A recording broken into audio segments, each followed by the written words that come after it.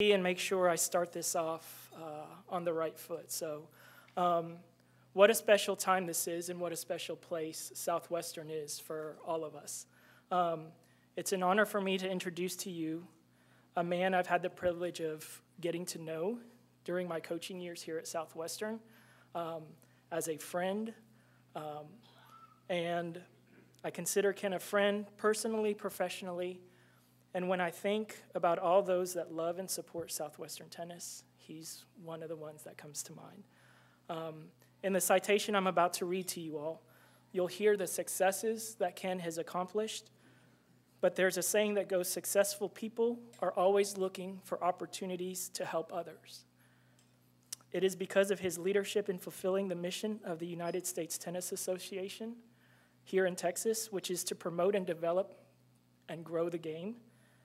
A dad in Houston who loved tennis had the opportunity to teach the skills of the game at public parks to his 3 boys. Those boys developed their tennis skills by participating in local and statewide tournaments.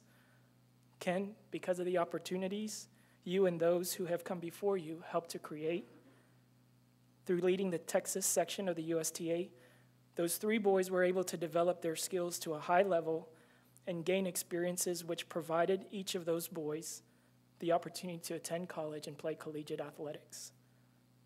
Those 3 boys continue to play the game as adults, and 2 of them have made their living from it. Those 3 boys were myself and my two brothers. As you are inducted into Southwestern University's Athletic Hall of Fame today, it's only fitting that a place that means so much to you and me, I not only get the honor of reading your citation, but also get the opportunity in front of this group to thank you for your work, and on behalf of my family and the thousands of those who are playing and who have played during your leadership, we thank you for your work. Many like myself are forever grateful for your influence and the advocate you've been for the game of tennis, which have created opportunities for others to experience a life they only dreamed of. I'll ask Ken McAllister to come on up, and as you would join me in congratulating him into his induction into this Hall of Fame.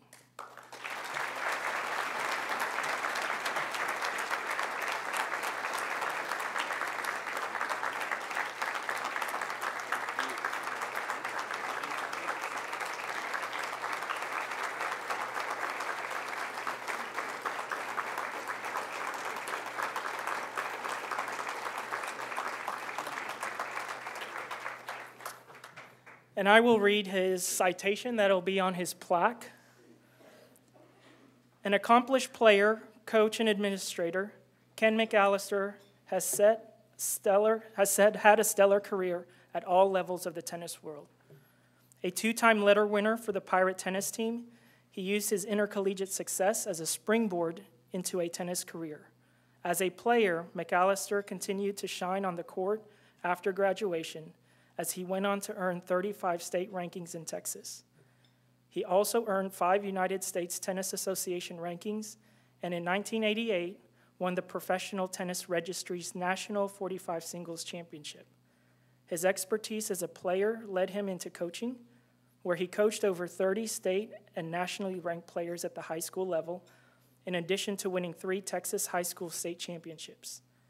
McAllister served as president of the Texas Tennis Coaches Association from 1971 to 1974 and was named the Texas Pro of the Year in both 1976 and 1980. The United States Professional Tennis Association named him National Pro of the Year in 1981, and he has held the rank of USPTA Master Professional since 1987. In 2014, he will mark a 24-year tenure as the Executive Director of USTA Texas, 16 years as the Executive Director of the Texas Tennis and Education Foundation, and 10 years as the President of the National Public Parks Tennis Association. He was inducted into the Texas Tennis Coaches Hall of Fame in 2000, the Snyder High School Athletic Hall of Honor in 2011, and the Texas Tennis Hall of Fame in 2013. McAllister graduated from Southwestern in 1964 with a Bachelor of Arts degree. On behalf of Southwestern University Athletics, congratulations on your induction.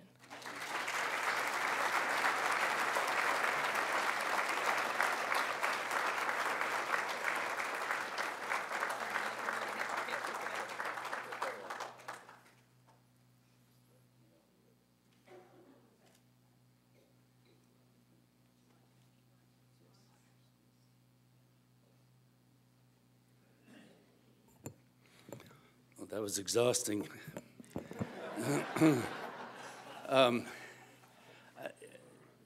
Clearly, in terms of those of us who are fortunate enough to be inducted today, it's age before beauty, and that's nice. Congratulations to the Hall of Honor folks. It was as the description of what it took to be in the Hall of Honor was read. When the first one went through, which was a 3.5 GPA, I knew I wasn't eligible for that. So seeing as what I often share with Dr. Munt, and that is that I graduated from Southwestern in the top 80% of my class.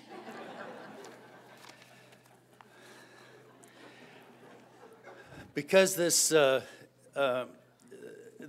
audience here, and I am one of the older ones, it's nice to be in an audience like that. I thought I'd take a slightly different approach to responding on this, and it won't take as long as it sounds like it's going to. I finished here in 1964, which obviously is 50 years ago, and have been in the industry since then. And I recall that I earned my way through Southwestern, among other things, with Myron Dees teaching me how to officiate basketball and picking up a few dollars that way. I waited tables. So like the folks that did this, I did a whole lot of these kinds of events at Southwestern University while I was here. So I recall doing that, and there were a lot of old people at those events, alums and stuff, and some of them that had graduated in the 19-teens, in the 1920s, and I was thinking, what was the difference between the 1960s and then? Well, here I am in 2014. Surely somebody wonders, what was it like in 1964 to graduate here at Southwestern? So, a couple of items. One, we were all white. That's not a real positive, but it was the time it was that time, and things changed, thank goodness, with all. But that was the nature of this student body, and there were a whole lot of others. But I had transferred here from a school in New Mexico where whites were in the minority. It was it was, well, very interesting as you would think. But there were still some, I'm not going to call them antiquated, but there were some rules about us students back then.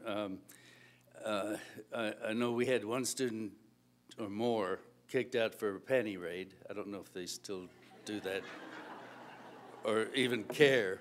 I mean, you can't find them. I'm sorry, I said that. I didn't mean to say that.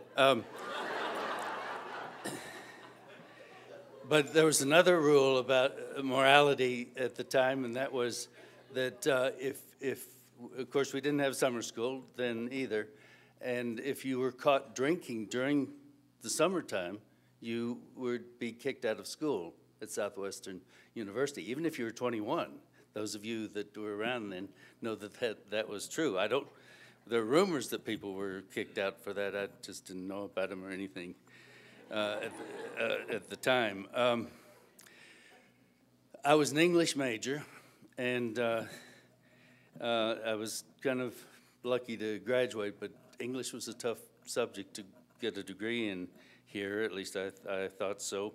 And I can recall my senior year that I was in Dr. Clifford's class. Many of you remember Dr. Clifford, and taking, I think it was Shakespeare, and he asked the question, what is onomatopoeia or pentameter or something like that, I can't remember which one it was, to me, and I choked. He said, "Mr. McAllister, if you think you will get a degree from this institution and not know that, you are sadly mistaken." I, of course, got just enough done to where I got through it. My college roommate ended up going to Stanford and getting a PhD in computer science. Think 1965 here, 64. My best friends were lawyers, businessmen, bankers, such, and I was a jock. And understand, what I'm loving about this event is that this has changed a lot here at Southwestern, because we jocks were kind of the low class. We were kind of the untouchables for around comparatively, even though we had a great history back in the earlier days of Marvin Henderson Sr. and such, who in the great athletic days of Southwestern and everything, but not exactly when I was here. Maybe it's because I was one of those people, I don't know. But one thing happened on campus that kind of predicted my future. What was big here, and I don't know if it's still big, and that's intramural athletics. Is it still big? Yes. It's still fairly important because of the fraternities and all. And back then, it was all guys, and all the athletic teams were guys, too. It's before Title IX. And my senior year, we had some really good athletes on our independent team, the Gamma Delta Iotas. Did that make any sense to you, GDIs? Okay. Okay, it used to get more chuckle than that. And we had some good athletes on the independents because they didn't get recruited, or else we were all too poor to pay the fees for being in a fraternity. And so I quarterbacked the football team, which was full pads back then.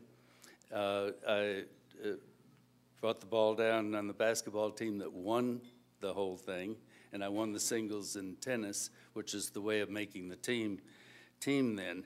So my thinking was, who's going to accept this for the independents? Because we didn't have a fraternity that had leadership to accept the overall trophy for all of the sports and everything.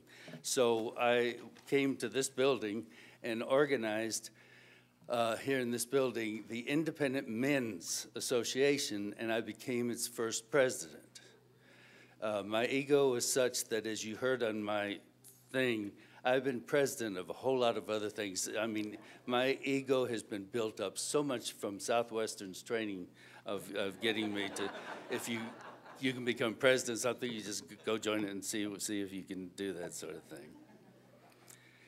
Seriously, we had big state conference for tennis at that time. The schools were St. Edward's, St. Mary's, Texas Wesleyan, Texas Lutheran, and us. I played doubles with Johnny Walker from San Antonio, and we got second in conference both years. That was the best we did.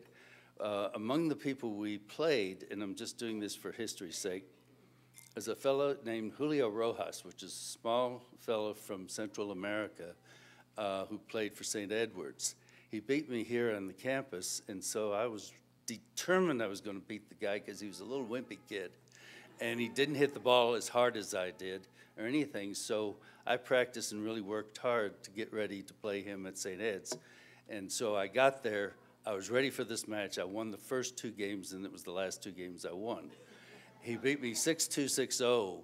Turned out he was Central American champion. He had beaten the University of Texas #1 player who was in the top 5 in the country at the time, and he was quite good, and I just didn't understand what good tennis